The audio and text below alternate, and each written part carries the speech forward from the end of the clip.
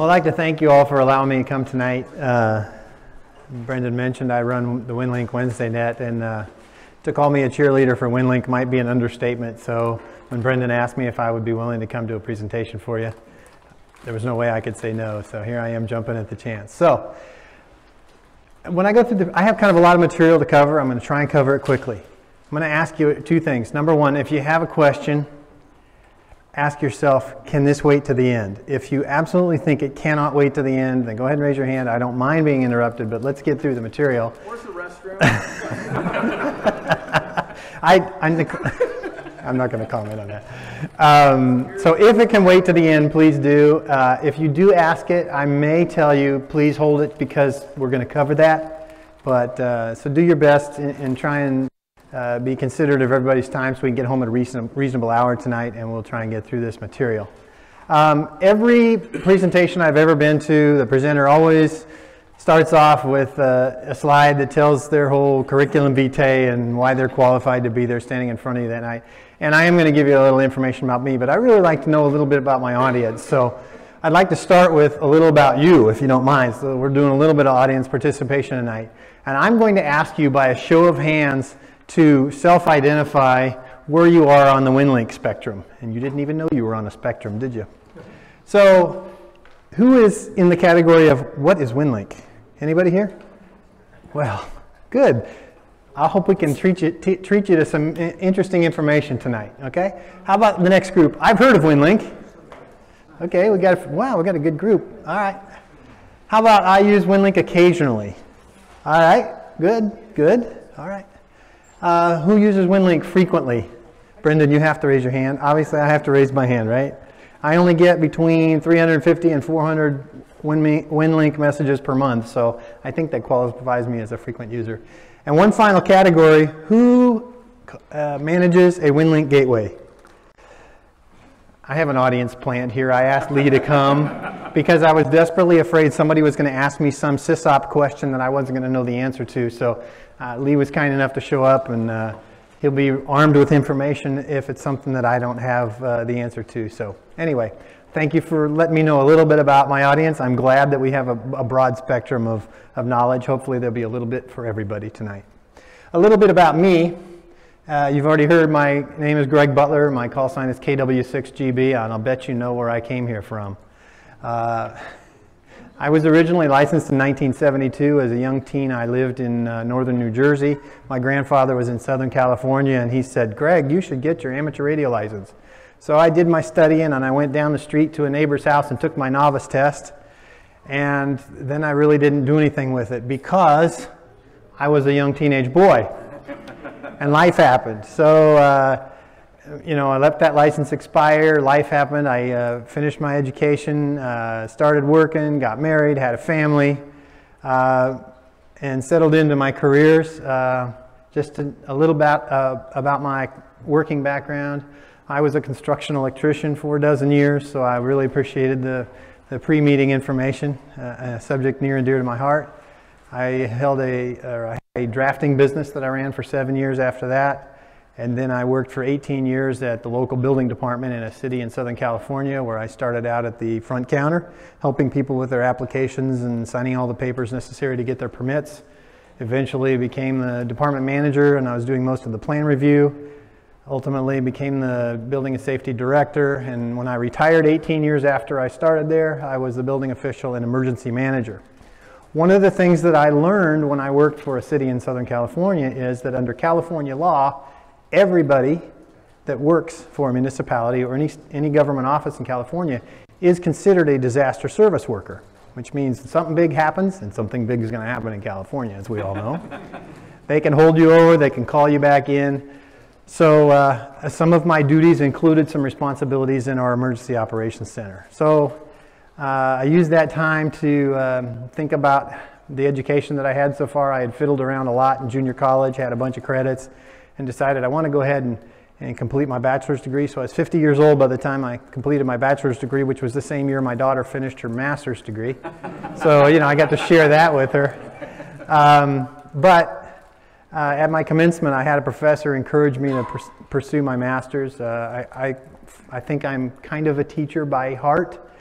Maybe not for the paperwork side of it, but I enjoy sharing knowledge with folks and helping them along with whatever they need help with. And lately it's been Winlink, and I love that. But so I did decide to go ahead and pursue my master's degree, and so I completed a Master of Arts degree in emergency and management. I can say this, I have it. It says so on the paper, emergency and disaster management. I completed that at American Military University in 2014, and I think within a month and a half of that I retired. And then within 7 days of retiring, I escaped California and moved full-time to Virginia, and I've never looked back. I love being here. The people in Virginia are so nice, so I just appreciate the welcome that my wife and I have been given. During my graduate studies, I had the chance to do a specific study about earthquakes in California, and it made me realize that I really needed to have amateur radio as part of my personal emergency preparedness. So I got back in the hobby in 2010 and was able to pass my technician and general tests at the same seating, and then during a break in school about a year later, I was able to pass my amateur extra exam and decided that it was time to get a call sign that was specific to my license class. And then of course when I moved here, I thought about changing it, but you know, a 6 call kind of stands out here, so I'm leaving it as it is. I wanted to get involved in amateur radio the moment I got here, so I started looking around, and I got involved in my local emergency communications group and also in ARES, and few people asked me to take over some jobs that they were doing, and so I'm currently the ARES District Emergency Coordinator for District 1, which encompasses Frederick County, Clark County, Warren County, Shenandoah County, and Page County, so the northern end of the Shenandoah Valley. So that's what I bring to you. I don't know much about where you guys are, and I'm sure you face different situations than I do. I know when I drove out here today, I was lamenting all those folks that were driving eastbound on 66, and it just made me glad I live in the country. So, yes, I'm a long way from Trader Joe's, but you know, that's the price you pay. All right. So I told you I came from Southern California, and of course, a number of the people that I met when I first got here couldn't figure out why I'd want to move from a paradise like Southern California. You know, it's got all the beaches, it got San Diego, and of course, everybody wanted to know where I was relative to San Diego, because that's the place they seem to know. And I was actually out in the desert. I was out in a place called La Quinta, which is the nearest city that anybody knows about is Palm Springs. And I can tell you that when we're all plowing and shoveling snow in February here, Palm Springs is the place to be when it's 70 degrees. You know, croquet on the lawn for New Year's Eve was a common thing at our house. So anyway, what was the temperature on July 15th? Oh, the highest I ever saw in July was 128 degrees. So, you know, and they always say, but it's a dry heat. And I say, right? But my response to that is, you know, my oven's dry heat too, but I don't put my head in there intentionally. So anyway, so yeah, a lot of people think I was in paradise. However, you know, every place that's paradise has its downside. Anybody know what that red line represents? Brendan, you're not allowed to. Okay, good deal. You're right, it is the San Andreas Fault. And as you probably know, and I learned in my master's degree studies, the San Andreas Fault has a major quake about every 150 years. The southern section of the San Andreas Fault, which is shown on the map, it's been about 300 years since the last one. And when they say major earthquake, they're talking about a magnitude 7.8. The unique thing about my specific location, so I've zoomed in here, and I was in the town of La Quinta, and I'm probably standing right in the way of some of you folks, right? I'll try and move around a little bit so everybody gets a chance. My house was about 12.5 miles from the San Andreas Fault.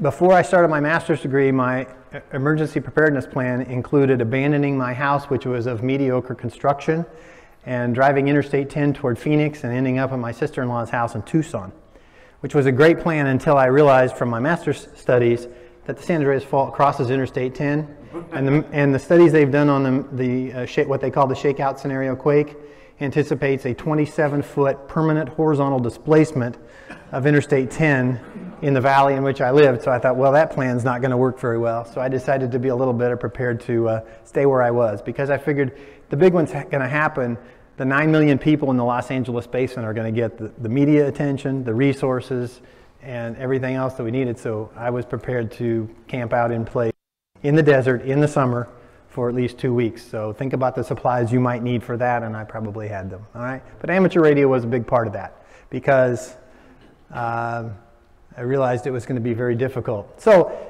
that study helped me just think through the things that we do to prepare for emergencies. So, you know, just think through the kinds of emergencies that you might encounter and think about, you know, in your own mind, think about what kind of preparations you'd make. So as examples of some of the kinds of emergency preparedness we do.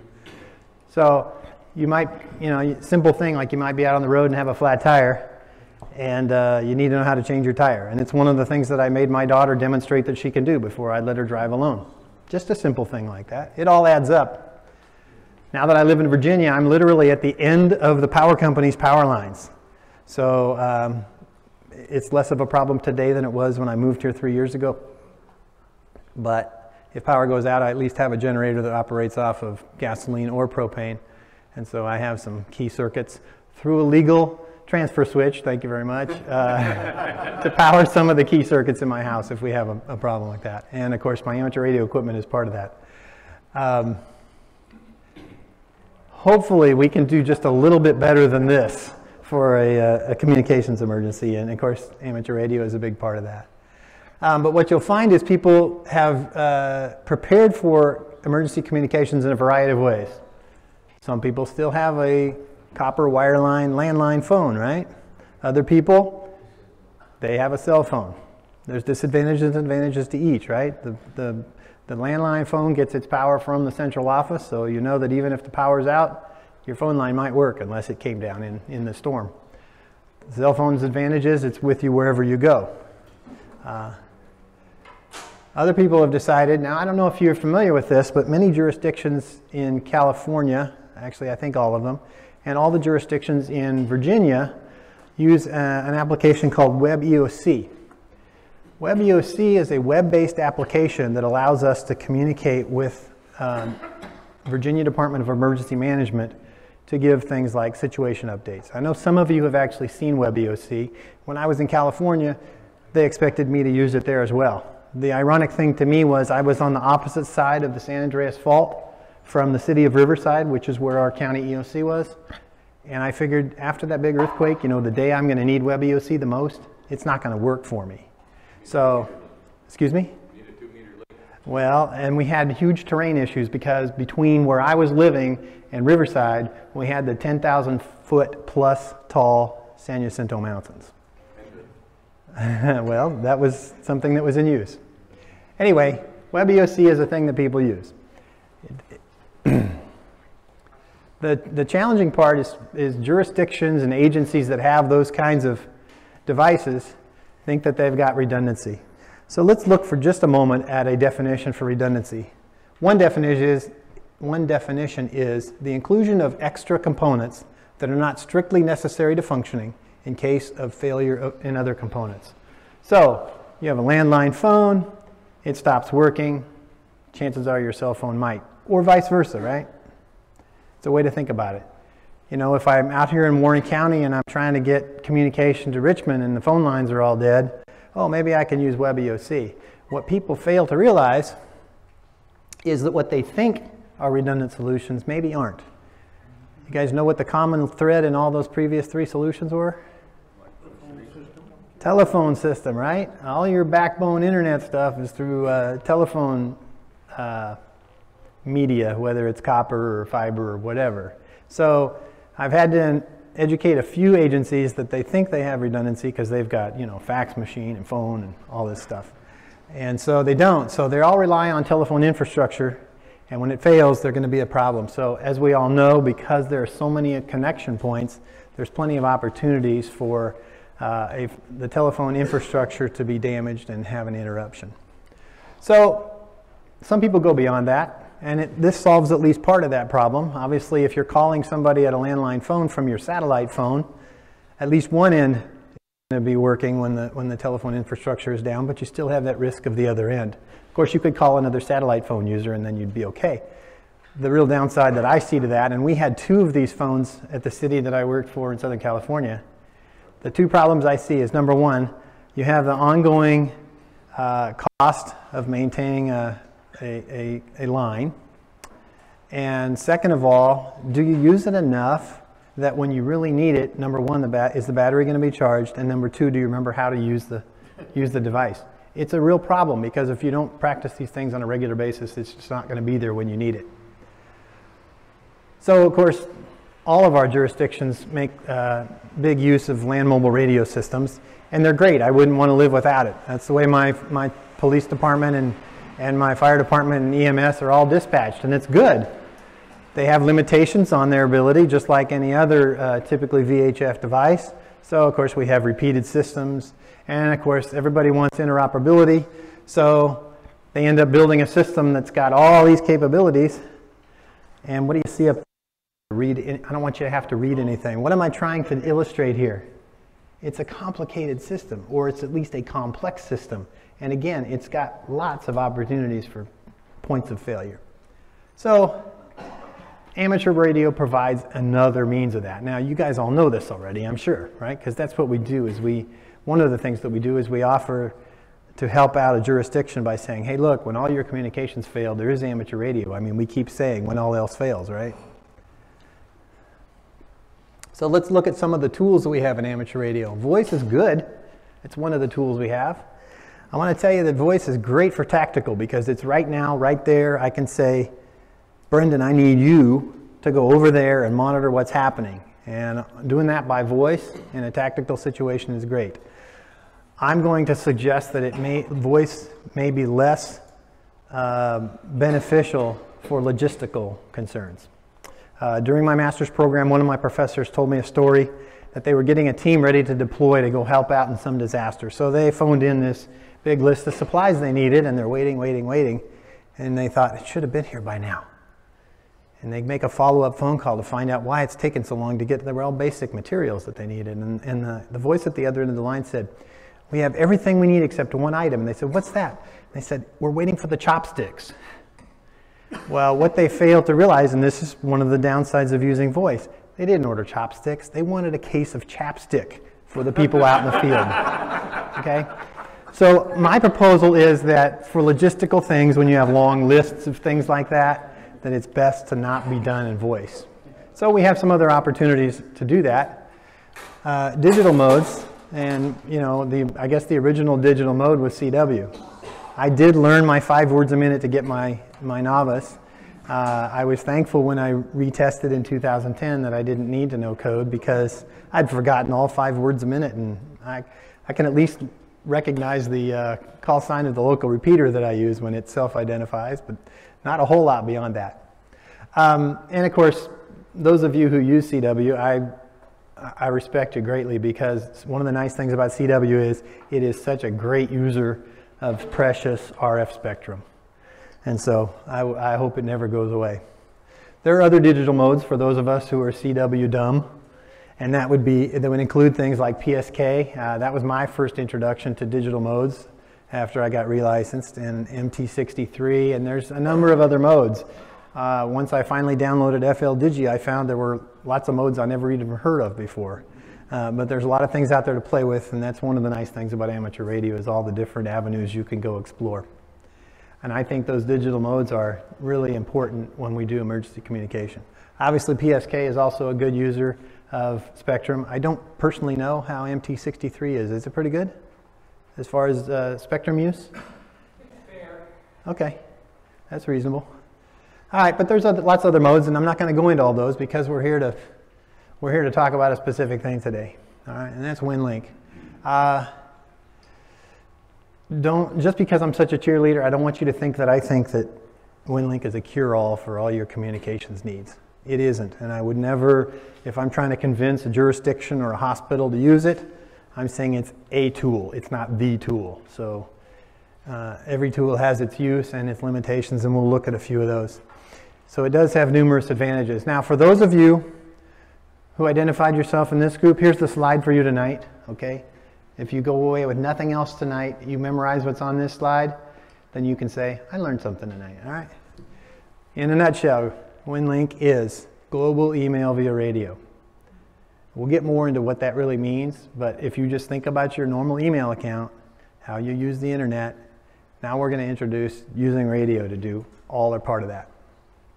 It has its roots in the maritime.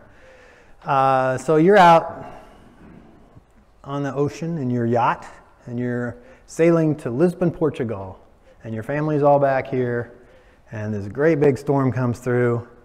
You survive it just fine, your boat's fine, you're going to be able to continue your trip. You'd really like to let your family know that I'm okay, everything's cool, we're moving on.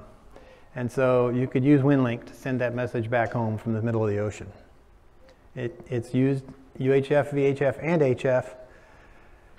Now let's take a look at the system. So those of you who didn't know what Winlink was at all, now you know something about Winlink. So you're good to go for the evening. And if you have to leave, well, I guess I'll have to deal with that. But anyway, let's look at the system.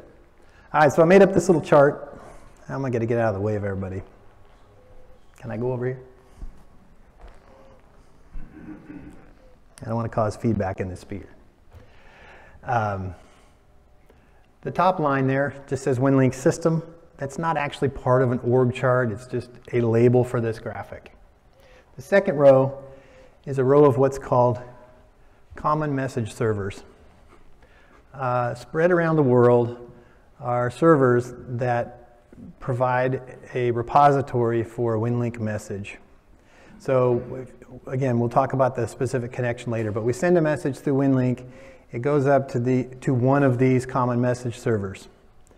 The theory in their building of this worldwide system is we can have widespread outages of the internet, but we're not going to have a worldwide outage all at the same time. So one or more of these servers will always be up, and they back up one another through their internet connection.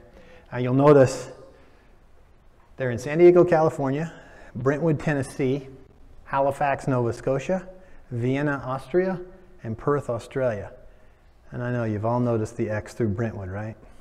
Sometime recently, and Lee might know more about this than I do, they did take the Brentwood server offline. So basically, if you connect to the Winlink system today, you're going to be connected indirectly to one of those 4 servers. That's all about to change. That's an accurate picture today, as of, and I don't know if there's any significance to the fact that they're making a change on Halloween, but as of the 31st of this month, they're going to replace that with the Amazon Web Services.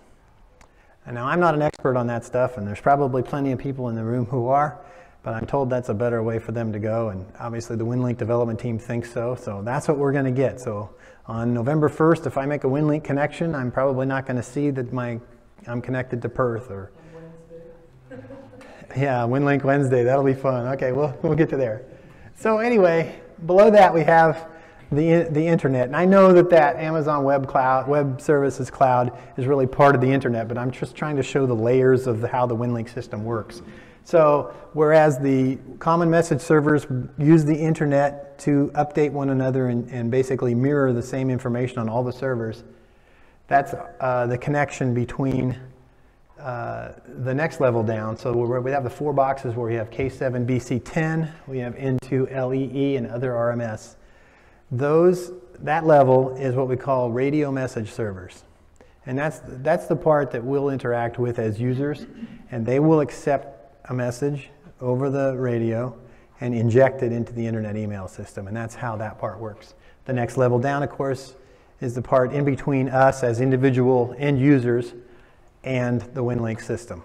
So those of us down the bottom line, I'm down there, you're down there under your station, or unless you want to be other station, you can be what you want to be.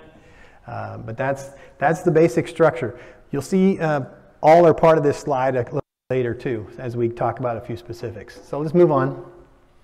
I promised you that I'd tell you that there are some limitations to Winlink. So as all of you already would know, if you use Winlink in a UHF or VHF environment, you are limited by your proximity to a gateway. A gateway is an RMS station that is set up to receive your message via radio and then inject it into the internet system, or the internet email system, for upload to the common message servers. So if you can't reach a gateway, you're either out of luck or you're fortunate enough to be able to connect to that gateway through a digipeater. Okay? If you use it on HF, those of you who use HF know we're really dependent on what the band conditions will allow us to do. And so you have to be flexible. Like I said, it's not a cure-all. Another limitation is that the Winlink system limits you to 120 kilobytes maximum message size, and that's the message itself and any attachments. It's not great, but if all the other systems have failed, it's better than, you know, writing it on a napkin and sending somebody to run down to Richmond on their bicycle or something. Now we got to ask, well, what about throughput? We all know that we've got some limitations on our throughput for digital modes. So I did not create this chart. There's a gentleman in Florida by the name of Gordon Gibby. He is an electrical engineer, and then he decided that wasn't enough, so he decided to become a medical doctor. And he does a bunch of other things, but in addition to those things, he plays with Winlink, and he's done a lot of testing. And his philosophy is this: accurate throughput is what's critical. So, you know, PSK is an easy thing for somebody to learn, but we all know that it has no error correction, right? So sometimes you get gobbledygook, but you can usually figure out what the message was through the context. But if we're communicating for an emergency, you really don't want to have to try and figure out what it is by the context. You might get chopsticks or something when you didn't want them. So he's done some specific testing. I have not tested that. I created this chart from his data. His claim is, if you're going to use voice to communicate emergency information, your limitation is primarily the accurate typing speed of the person at the receiving end. And so his belief is about 30 words a minute is about the most that somebody could actually keep up for any sustained length of time. So if you had a message that was 1,000 words long, it might be a challenge, you know, to sustain that. His claim is that MT63 is about 6 times that fast. I'm not a personal user of MT63. This is his data. Also, I want to point out that the information on this chart, his claim is this is under ideal conditions, okay? Talks about WinMore, which is one of the two major Winlink modes. He thinks that about 1,000 words a minute for transmission. And the interesting thing about Winlink is when you make a connection, there's some overhead at the beginning to establish the handshake. There's some overhead at the end to do the kiss and goodbye. In between, where the message is transferred, is where the action happens that we care about. And his claim is, and I think it's probably correct, when you have a longer message, your overall throughput goes up because you have one handshake at each end as opposed to a bunch of handshakes after short messages. I have not tested that. I can tell you that I sent out a message yesterday afternoon, and it was a net report and roster of all the people that checked into my net. And if I print it on my home printer at 9 points or 10 points, it's about a 3-page document. When I sent that message out Thursday night over HF in mediocre conditions, it took 6 minutes and 2 seconds to send a message that was 1,073 words long. So that works out to about 178 words a minute. Still a lot better than I could ever type. So again, it's not that fast, but it's reliable because you have 100% error correction. And of course, if I had a lot more money to spend, and I don't think I've been good enough to get a Pactor 3 modem for Christmas, the throughput is even better, lots better. Maybe someday. All right. So we've talked about some of the limitations. Let's talk about the advantages. It does have a familiar interface, which you will get to see here momentarily. It's portable. In fact, once I got Winlink put on my computer, I can't pull it out right now because I got a microphone in the way. I have a thumb drive. I copied the entire folder that contains the Winlink program on my computer, put it on a thumb drive. If my computer dies, I can plug my thumb drive into your computer, configure out the outputs just a little bit, and I'm ready to go. I've got all my messages. So it's nice and portable that way. It's bidirectional with regular email. Now, PSK is cool because I can talk to you if you're using PSK and we're on the same frequency at the same time. Winlink, yes, there can be times when it's important that we both be on the same frequency at the same time. But one of the beautiful things about Winlink is I can send a Winlink message to another ham radio operator who's using Winlink. I can also send a Winlink message to anybody in the world who has a regular email address. So if I'm out in, when I was out in California thinking, man, when that big earthquake comes, there's not going to be anybody to talk to around here. If I had to, I could, on behalf of my local EOC, I could send a message to the regular email address for the California governor. The beauty is he could even reply.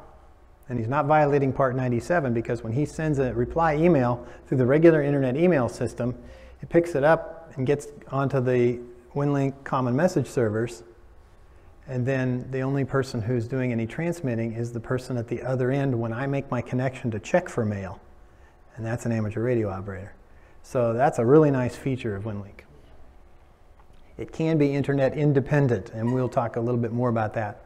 We've already hinted that, you know, I can send a message to a regular email address. Obviously, we're using the internet for that connection. It also includes, and I know you can do FL message within FL Digi, and I haven't played with that. But the nice thing about Winlink is it's got forms built in, and it's forms that agencies who are doing emergency management or emergency response, they're accustomed to seeing those forms. We're going to look a little bit at that later as well. Anybody know what that is? Excuse me? 290? It's an ICS 213 form. Now, it's nice and small on screen. I didn't intend for you to have to read anything, but you can see that there's, up at maybe the top quarter of it, there's a section for doing addressing and subject matter. Then the bigger box in the upper half is the actual body of the message. And the lower blank spot is where a reply message can go. If you're helping any emergency management organization, even if it's the Red Cross or your local EOC, even the fire department, they're probably used to seeing an ICS 213. Its common name is a general message form. So everybody who does emergency management uses this form. They're very accustomed to seeing it. If we can provide that to them, that gives them a comfort level of what we're able to do for them. This form is easily available online as a fillable Word document. And you can attach that Word document to a Winlink message and get it to your end user. Challenge is, that message right there is a 74 kilobyte document as a Word doc. Well, also, not everybody has Word, right? Or a Word reader or some other compatible. So a lot of people would say, well, let's turn it into a PDF because everybody and their brother can read a PDF. And you can turn that into a PDF. But in this particular case, that turns it into a 107 kilobyte document. So we're pushing the threshold. We're below the threshold of the Winlink system, but you don't have to push it to the threshold if you don't really have to. So let's look at one of the built-in forms that Winlink has is an ICS 213. It looks a little different, but you can see at the top it has basic areas for filling in the to and from, the incident name, and then we have this section here where we talk about where we have the message. This is the exact same message that I had typed into the other form, and then approved by and the position, something they want at the bottom of an ICS 213 form. This message section will expand as necessary to whatever the length of your message is. This is an HTML form, so when you bring it up in Winlink, it brings up a web browser tab, and you just fill in all the boxes, you hit the submit button, it creates an attachment to your Winlink message, and that particular message is 1.2 kilobytes, including this attachment. Now the nice part about it is when you send it to a Winlink user, they can bring it up on screen, it will look just like that. They can show it to their served agency and they'll say, yeah, that's an ICS 213. And then you can print it to look just like that. But if you send it to a non-Winlink user at their regular email address, all of that data will be there in an organized text-based message. So the message still gets through. All right, I told you it had a familiar interface. This is my Microsoft Outlook inbox. Probably most of you have seen a box similar to that. And it has a few constant features. I know you can organize it the way you want, but we have a ribbon menu up here with some icons. We have a text-based menu up on the top. We have some folders over here on the left. We have a list of the messages here at the top center. And if you choose to display it, you can have a message preview down here. Everybody pretty familiar with that? We're good? All right. Here's what the Winlink Express main window, or in this case in my inbox, looks like. So again, we have some text menus at the top. We have an icon menu right below it. We have some folders over here, a list of my messages, and then the highlighted message is displayed right here at the bottom of the screen. Pretty darn familiar. So the learning curve for that piece of it is just not very difficult. Now we're going to send a message. So we're going to focus on this part I've circled here. So we zoom in and we see we want to create a message. So how do we do that? We just select from the menu, or we can select from the icons, and we click on either one of those to create a new message. And then a message creation or message editing window pops up on top. Looks a lot like a message you might generate from Outlook, doesn't it? So once we get to this, we just enter a few things. We can enter we have a to line, we also have a courtesy copy line. We can enter as many in there as we need to. We enter a subject. Please always enter a subject. I don't care whether you're using Outlook or Winlink, but if you want your recipient to ever find your message, especially for somebody who receives a bunch of messages every month, I can find it if you give me a subject, but if you don't, I'm griping while I'm looking for it. And of course, then your message body down here. Just pretty standard stuff. Now we're going to prepare that message for actual sending. So we're going to focus on this area of the screen next. I'm going to zoom in, and we see that here's where we, after you've composed your Outlook message, you can click the send button. Sorry. There is no send button in Winlink, and that's because we haven't made any connection, right? You're sitting there with Outlook on. You're always connected to the internet. You push send, off it goes. Not so with Winlink. So what we have to do, instead of clicking send, we're going to click post to Outbox. And once you do that, you'll get another, the message creation window will disappear, and you'll be returned to your inbox. So what we have here is, right now I'm looking at the outbox. It says I have one message. Here's the message highlighted. There's a preview of the text. Let's zoom in and take a look here. All right, so what we find is I have one message in my outbox, which we see there. As soon as we posted it to the outbox, it was given a date and time stamp, and it was given a unique serial number, which might come in handy if you're ever looking for some message you thought you lost. Okay, but it does that. Now we go back to the organizational chart for the Winlink system, and we're going to focus on this part here. Now the reason we're going to focus on this part here is because as end users, this is the only part we really interact with, right? All that stuff that happens with Amazon Web Services and the common message servers today, as an end user, you don't even see that. It's magic as far as you're concerned from the time you send your message. So we're going to concentrate on this part down here, and what's going to happen is, let's see, where did I go with the next one? Okay, I'm going to stay here. So what's going to happen here is if I'm going to send this message, then I'm going to start a session and transmit my message. If I'm doing packet, I'm going to probably select a gateway like this. If I'm doing HF, I'm probably going to select Lee's gateway here, and we'll talk a little bit more about those differences here in a few minutes. So what I did is I did create a couple of short videos for you. We'll see if my system is going to play nice with that. Oh, I guess I'm not there yet. Sorry. All right, so what we're going to do, I'll just sit here for a moment since I'm going to have to attend my computer here.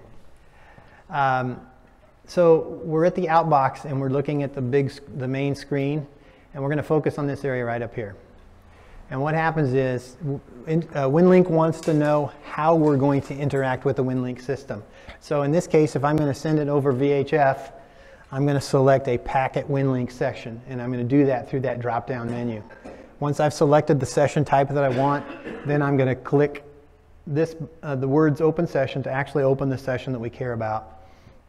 That will pop up another window. And in that window, we get a little bit of information that says, okay, I've started the session. I'm now going to start talking to my TNC. And once it initializes the TNC, it tells you that it's ready to go. And once it does that, you push the start button, and then the magic starts to happen. So what I have here, let's see if this is going to work for us. Hope the volume's still good. This is about a minute long. I'm just going to let it run. I know you can't really read what's happening, but you're going to see a couple things graphically. A couple things are going to happen. We're going to see some information here as the session progresses. As the message comes in, it's going to present us a green bar showing the progress of our message. And then when it's done, we're going to see a new message show up in bold in our inbox. So I'm going to go ahead and run that video.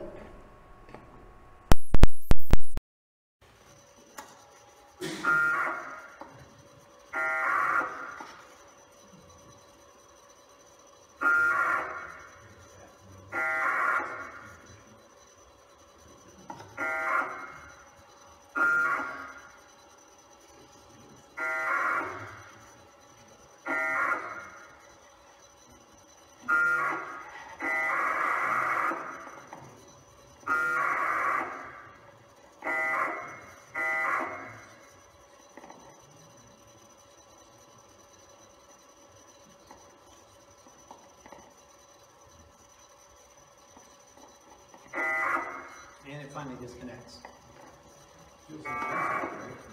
Yeah, it does. So, you might have noticed that the actual message transfer, the green bar, it happened pretty quickly. All right, so see how there's all that overhead for the beginning handshake and the kissing goodbye at the end, right? Now, what I've done, because you couldn't read any of that stuff, I did create one more video, and this one is a close-up of that session screen. I'm going to attempt to stop it in a couple places and just explain what you're seeing. So let's start that one.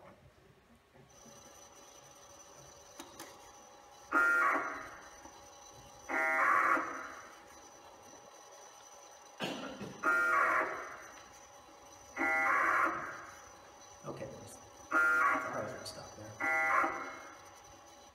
Okay, here's what's happened here. We already saw that it had awakened my TNC and was talking to it. Let me get out of the way. Can you make that full screen? And that's as big as I could do with that particular capture. That's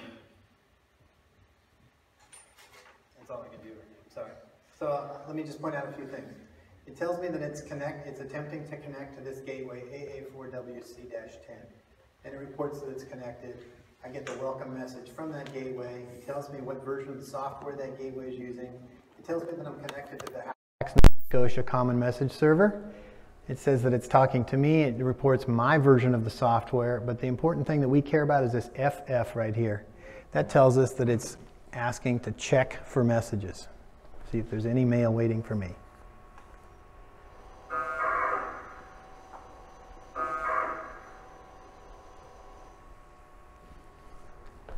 Now, it has said, yes, there is an encapsulated message. Here is the serial number of that message that we saw in the outbox. Not that particular one, but it's the message that is waiting to be retrieved by me. It tells me its approximate uncompressed and compressed size. The next thing that you and I care about is this FSY. It means that my system is configured to automatically say, yes, please download that message. Continue here.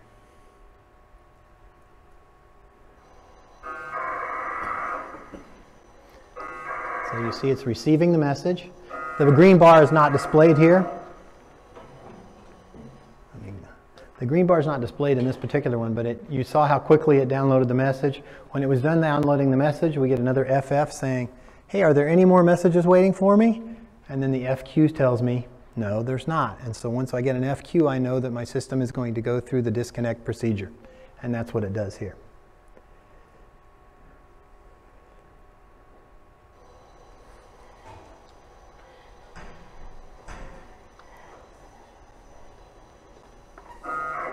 And it reports a disconnect right there. So that session is finished. So that was kind of a close-up of what you'd seen in the previous slide. Okay, so back to this slide where we've seen the overview of the system. Let me just go back one. So we cared about, what we did is we, from my station, RF through the atmosphere to a gateway, not this particular one in this case, connection through the internet to one of those common message servers, and my message was actually downloaded in a reverse order from that. All right? That was a demonstration of the packet Winlink on the VHF side.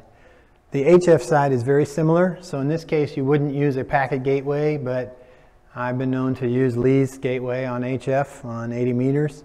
And there are times in the day when it's pretty ideal for me to get the, 60-mile jump from my place in the Shenandoah Valley to his place. So I'm not going to show you a session video for that because it's doing the same thing. Okay? That was VHF, and you connected to Nova Scotia? That was VHF. I was connecting to the call sign AA4WC, which is a gateway that's about 1.5 miles from my house. That, through his,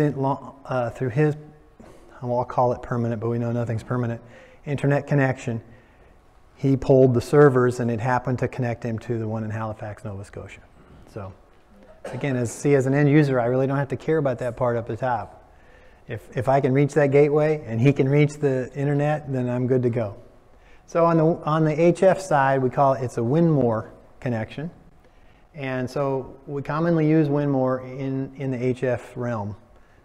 Those who have plenty of money can use the more efficient backdoor, and it's a different session type within Winlink, but it's the same basic process. The difference is when we choose the type of session we're going to do, then instead of instead of packet, we're going to select Winmore Winlink from the drop-down list. And again, backdoor is one of those selections, as there's a couple others as well. Here's where I believe Winlink's true strengths lie, and that's in its ability to be internet independent. So when there's no internet at my location, so remember I talked about you're out there on your yacht in the middle of the Atlantic, you don't have an internet connection, unless you're paying for satellite, but generally you're not going to. But your family back home has an internet connection, then you can send by doing HF to a gateway some long distance away from you and be able to get your message delivered to home. And of course they can reply, and the next time you check through using HF Winmore Winlink, you can get your message. So when you're missing internet at one end of the path, that's a good thing. It's also good if you're missing it at both ends of the path. Now another closer to home example of not having internet at one end of the path. Let's say we have this disaster roll through Warren County, Virginia, and my emergency manager wants me to get a message to Richmond, but all of our communications are down. Well, Richmond may still have internet connection. That's okay.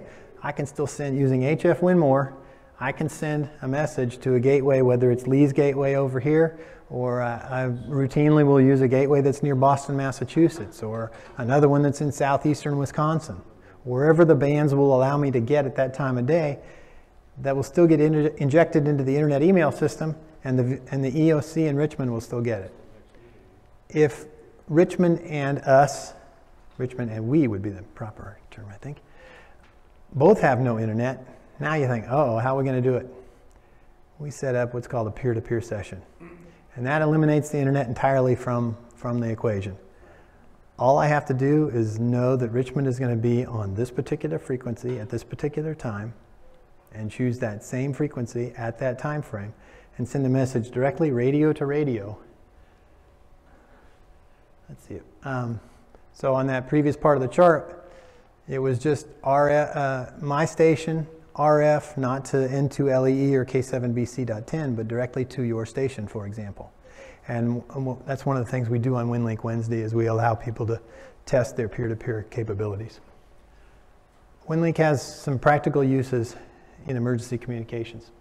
In October 2012, off the coast of North Carolina, a replica ship of the HMS Bounty was going down in a storm. I don't even know if it was a storm. It was going down. So they attempted to make contact to get rescue. They tried their satellite phone, couldn't get anybody. They tried the Maritime Mobile Service Net on 14300. For some reason, they could not reach anybody. They used Winlink, got the message through, and 14 of their 16 on board were saved. More recently, in September of this year, Hurricane Maria did a number on Puerto Rico. You guys probably remember hearing about that. It's maybe not in the news, but they're still really struggling down there to pull things together. You might also remember that Red Cross has an affiliation with ARRL, and they asked for the most help they've ever asked for before. They asked for 50 volunteers to go down there. In 12 hours after they posted the announcement, they had 300 people willing to go. One of the requirements to go was to be functional with Winlink. And you might even know that someone that you know personally, Craig, N0CSM, was one of the 50.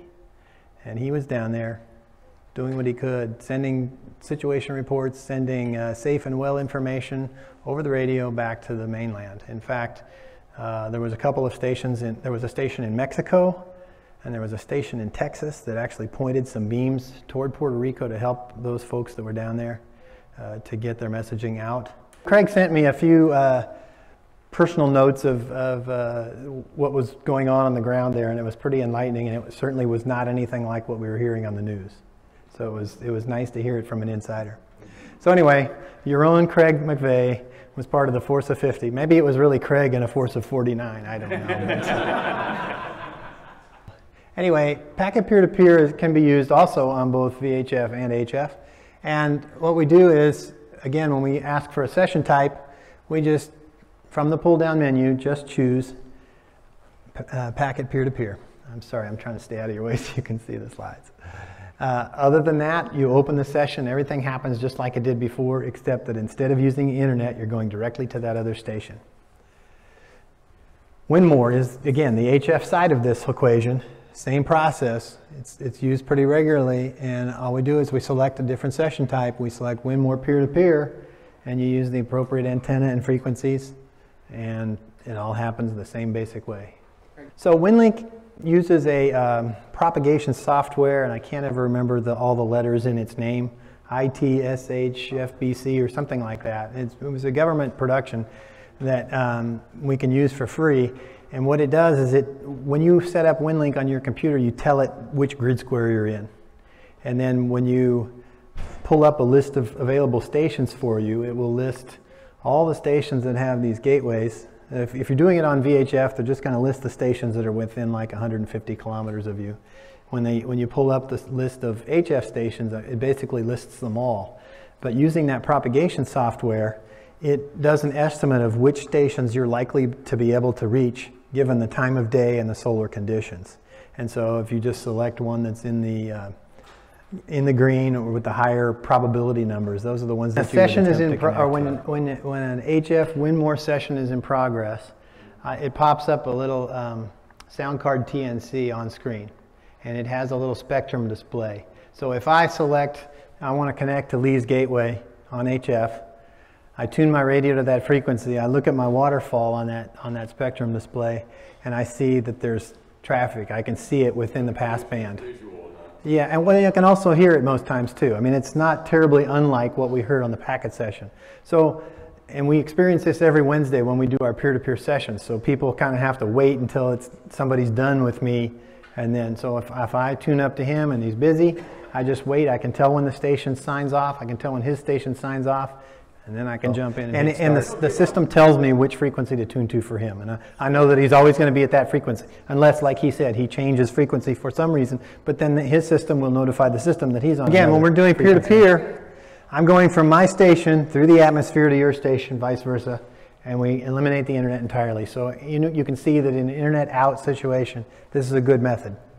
All right, so there are some challenges with peer-to-peer. You have to remember what Winlink does is it defaults to a particular type of message. It usually defaults to a Winlink message, and so on Winlink Wednesday, when people are trying to connect to me and I see that they're failing, they connect and then they immediately disconnect. My first hint is they probably forgot to say that they were sending me a peer-to-peer message, and that's an easy correction for them. All right, pretty simple. How do we connect to the Winlink system? We need a radio. I'm thinking everybody's got one of those, right? And a computer. Most of you probably have one of those. Hopefully, for the sake of Winlink, it needs to be a Windows platform. Obviously, if you're an Apple user or a Linux user, there are emulators. I know maybe one or two guys that have made it work with Linux. I don't see that there's a push to get it ported over there right now, but it can be done. And you need an interface. Of course, that can be a TNC. You know, a lot of people use a KPC3+. I also have a genuine TNC-X from Coastal Chipworks that works very well, and of course a signal link. One of the advantages of the signal link is I can make it work on both HF and VHF. Software. We've got to have a program. The client software is called Winlink Express. It's a free download and it's well supported, and I say that because they're always doing improvements. If somebody they've got a lot of people who are willing to test the beta versions, and they get a lot of feedback, and they make fairly regular updates to the program, and they update the forms pretty frequently as well. All right. Obviously, we can't go into configuration issues tonight. There are people around you who are Winlink users who could help you. I might be able to help you. There's just too many possibilities, a different radio, different computer. From my house, I can try to help you, but the Elmer's the way to go. I mean, I've helped a few people through chatting on Facebook Messenger, and I've had some hour-long phone calls too, but working together, we can generally get you helped and get you going. So if you need to contact me, you can use my ARRL address. You can also contact me at my Winlink account. And in Winlink, if you're sending it from a regular email address, it's just kw6gb@winlink.org. Or if you're sending me a message from Winlink, it's just kw6gb. Of course, if you're sending it to me through Winlink, you probably don't even need my help. You've got it figured out already. All right.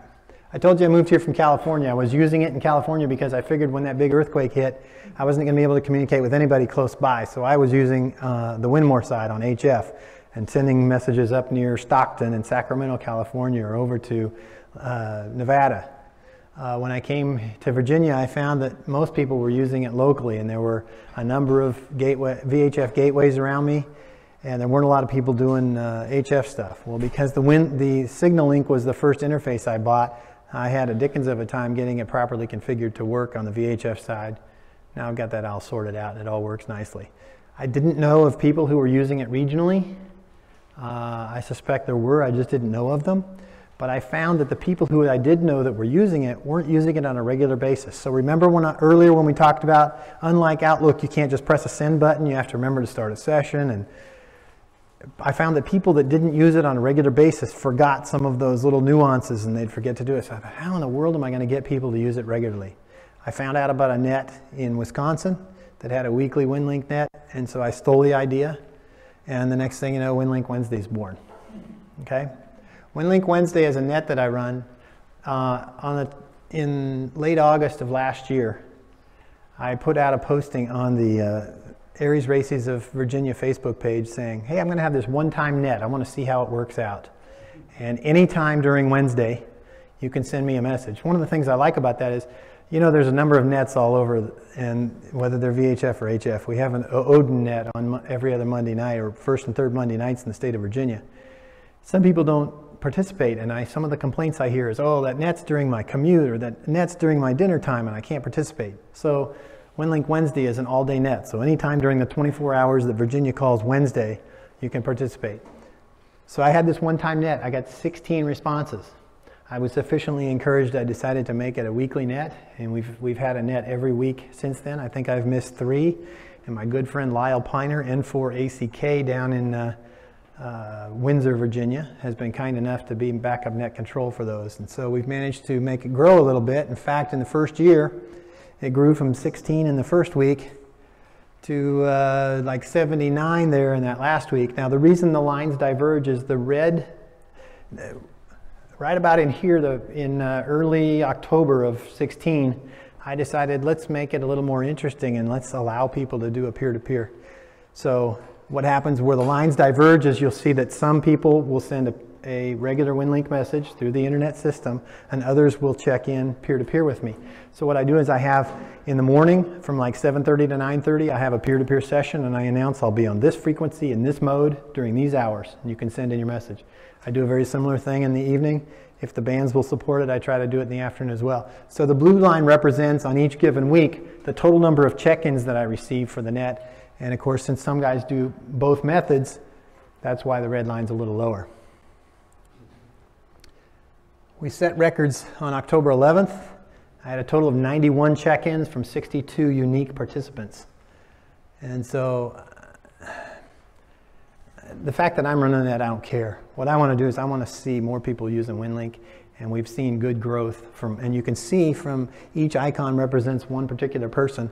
In this particular case, the blue icons with the blue text indicate that it was a peer-to-peer check-in, and the red icon with the yellow text indicates that it was what we call RMS check-in. They went through a gateway. So we have fairly good coverage on the state, and people are pretty faithful about it. And some people look forward to it so much that I had one guy post on Facebook, when are you going to open the peer-to-peer session, Greg? And then he realized it was still Tuesday. So anyway, so how's Winlink being used in Virginia right now? Nothing official. Everything about Winlink Wednesday has no sanctioning from the state or ARRL or anybody. I just wanted to encourage people, like I told you earlier, I'm a cheerleader for Winlink. I wanted to encourage people to use it on a regular basis and become competent. So there's nothing official going on, but last year in Warren County, we were able to use Winlink in a packet peer-to-peer session. When Page County was doing its set, we set up an REOC with my Go box in a packet peer-to-peer, and we were simulating being the Virginia EOC. And so they were sending situation reports and requests for supplies and things like that to us through Winlink packet peer-to-peer. We're working with our county emergency management office in Warren County. We have permanent antennas established at 2 fire stations that are pre-designated as shelters. So when we send our CERT team out to operate a shelter, we can send an amateur radio operator with them, kind of embedded in with the CERT team, and they can communicate both voice and data back from the shelter. So it's voice and data. We use Winlink extensively for that. We've also set up with our local hospital, and we can do the same thing there. So we have a net every Sunday night. About once a month, we try and do our net from our deployment locations, and we go out to those fire stations in the hospital and test those abilities. Virginia EOC. This is an interesting quandary, but we're working our way through it. Most of you know about the Odin A net. Who knows about the D net? Do you know about the D net? The way it's published is it's supposed to use Olivia 4500. And since I've been in Virginia since June of 2014, I've never heard it being used in Olivia 4500 in that net. In fact, the net is really, like I say up here, fits and starts. Sometimes it's active, sometimes it's not. They've mostly been using PSK 31, which, okay, it can at least make a connection. But the problem is a lot of people want to participate in nets, but they don't want to take the responsibility of being the net control. And so that's kind of fallen by the wayside. However, I was reminded today by my contact at VDEM that Winlink is actually its preferred, well, actually only digital mode. So if we want to connect with the Virginia EOC, using Winlink and getting used to it is a good thing to do. Of course, how do we do that? Well, I told you earlier we had these built-in forms. When you select the forms option in Winlink, you get this pop-down menu, and your configuration will look exactly like mine, except that instead of my call sign, it will show yours. And you see there's plus signs, which means there's more stuff. And so when you expand that standard templates, you see this entire list of forms. And there's ARRL forms, but the common ones, of course, are the ICS forms, the ICS 213 being the most common. It's built into Winlink. They update it if there's if somebody finds a glitch in it. The team is really good about updating it. And so we use that. We can send an ICS 213 directly to the Virginia EOC. You might remember early in the presentation I mentioned WebEOC, and Virginia uses WebEOC. They have a where a jurisdiction, if Warren County wanted to report this situation that's occurring in their county, that's a page that's got about 50 inputs, and probably 20 of them or 15 of them might be required inputs. So if we lose internet, how are we going to get that information to the VEOC? Well, the way we do it is, I decided, let's create a form for Virginia. Well, there's a member of the Winlink development team that does all their forms development. But when I saw all the inputs that the WebEOC form wants us to use, I couldn't just throw that on him. So I sat with my emergency manager. He logged into WebEOC for me, and I made a list for myself of all the potential inputs, all the, because some of them are verbose inputs and others are a specific set of inputs that you can choose from. So I made a list of all those things. I've done some HTML coding in the past, the hard way using Notepad. So I got the basics down, and I created the HTML form for the input side, created the HTML for the output side, as well as the text form that puts that information into the body of a Winlink message. And when I got it close and I was happy it was displaying properly for me, I was brave enough at that point to send it off to Mike Burton, the head of the Winlink form, or he's the Winlink forms manager. And he was able to clean up a couple of my coding errors and made a couple of visual changes to make it easier to read. And he said, I like the form, Greg, let's publish it as part of the regular standard templates within Winlink. And I said, that's a great idea, but hold off for just a minute if you would, please. I've involved my emergency manager in this from the start. I don't want to just suddenly put him out of the equation and just go publish this thing. So I made a courtesy call to him, and he said, sure, go with it. So we now have, in the standard Winlink templates, a form called the Virginia Local SITREP. So it's a situation report from a locality. So if we don't have internet, we can open up this form in Winlink, fill it out on behalf of our emergency management, and send it off to Richmond, and they get it. Tomorrow I'm actually doing a test with them because I've sent a few Winlink messages with this attached, but tomorrow I'm actually doing a peer-to-peer test with them. A nice way to test it. In fact, there's some instructions in the form that I've prepared for the Winlink or the radio operator to print that form, take it to the watch officer that's on duty, and then point out some specific instructions to ask him to call, email, or text my emergency manager. And my emergency manager and I aren't even talking tomorrow. So if I send this message, they deliver it, print it, show it to the guy. He texts or calls my emergency manager. My emergency manager thinks we got a home run. So that is now available for any Winlink user around the world. And maybe part of Mike Burton's thing wanting to publish it was he was hoping that other jurisdictions might want to do something similar. So we've learned that Winlink is pretty easy. It's inexpensive, and it's versatile. We can send peer-to-peer messages, we can send messages to non-hams, and we can have attachments. A lot of the useful ones are already built in. So as we move forward, I'm going to encourage you, don't wait for an emergency. Learn to use it now. Practice it on a regular basis. So join Winlink Wednesday. 350 to 400 messages a month is just not enough for me. Plus, generating that map and keeping every call sign legible, there's no challenge in it. There is actually in some of the more populated areas, this being one of them, Virginia Beach the other. And so by doing that, you'll be competent when we need to use it in an emergency. Nobody wants to learn to change a tire when it's 2 o'clock in the morning and it's snowing out, right? And of course, I'm going to ask you to spread the word. So I'll just leave you with these questions. How will you use Winlink? Think about ways that you could use it to serve a served agency, whether it be the Red Cross, your local emergency management, or a hospital, fire and rescue department. I'm working with 13 hospitals in the Shenandoah Valley right now to put identical data and voice, including Winlink capabilities in each of their facilities. And of course, it gives us an opportunity to develop and foster relationships so that when they need us, they know they can call us and they know they can depend on us. So I know it was long. I covered a lot of stuff. I do want to thank you for allowing me to be here. Are there any questions we haven't answered? Guess we covered it. Thank you. Appreciate it.